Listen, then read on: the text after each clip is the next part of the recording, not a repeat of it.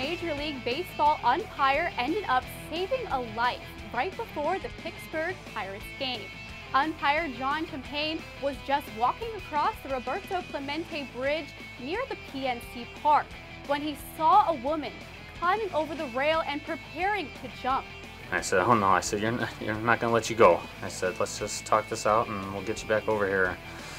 And she's like, no, just, no one wants to help me, just let me go. And I said, no, we're here to help you. And I said, she's like, you'll forgive me tomorrow. I said, I'll never forget you. You can have my promise on that.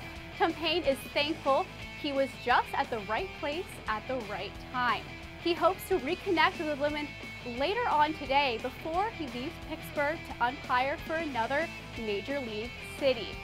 Tim Tebow has a habit of making great debuts. On his first day with the Port St. Lucie Mets, Tebow hit a home run. The former Heisman Trophy winner from the University of Florida is proudly wearing his orange and blue again after being promoted to Class High A by the Mets last week.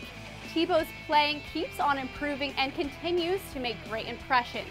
Golfer Rickie Fowler helped Sergeant First Class Brian Green plan an awesome surprise for his family. Green has been serving overseas in Afghanistan for 4.5 years. Green caddied for Fowler for his final 2 holes at the Quicken Loans Nationals yesterday and then surprised his family walking off the 18th green. Listen to this special moment.